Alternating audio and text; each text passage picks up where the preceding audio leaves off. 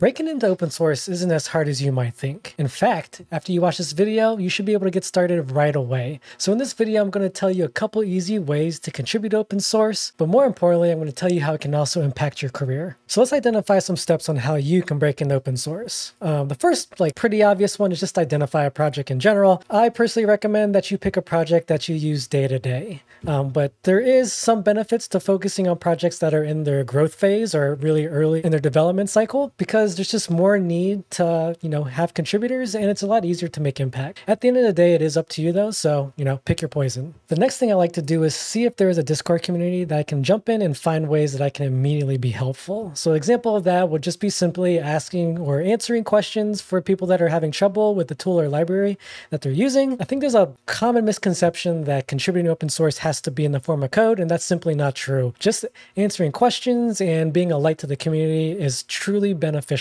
to the project. Now, if you want to start making code contributions, there's a couple ways to go about this. One way is just to literally pick an issue and start drafting a PR.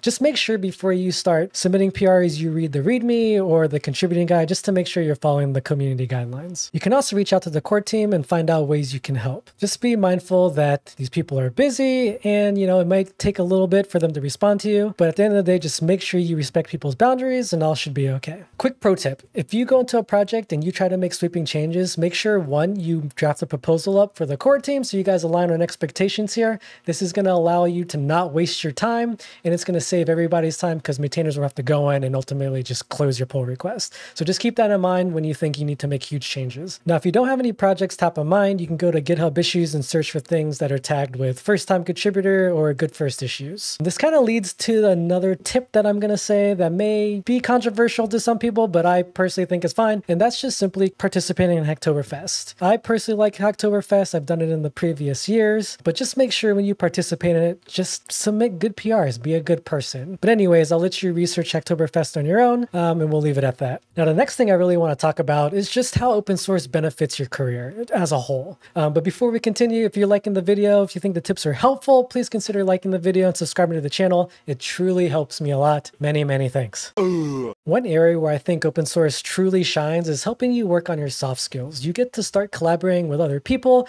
You get to learn how to receive feedback, implement the feedback, or even give feedback, right? Just being in that collaborative environment is truly beneficial to thriving in a team environment. Another great thing about open source is there's no titles. There's no junior, senior, staff engineer, none of that bullshit. It's simply people that just want to work together and see a project succeed.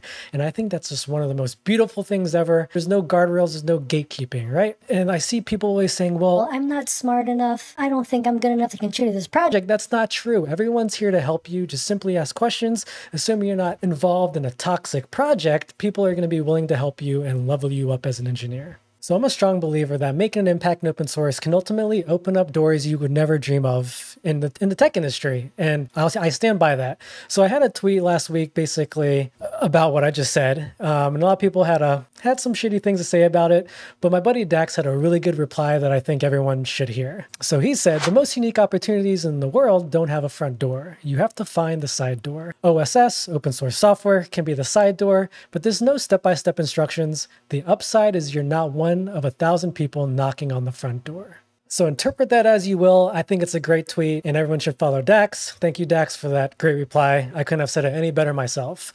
So I've seen firsthand people with zero experience just getting reached out to for job opportunities simply because they're killing it in the open source software world, however the hell you want to say that. But I just want to make it apparent to other people that just aren't really in the open source scene that if you're looking for a job, I think open source is a great way to just show off your skills and potentially be headhunted.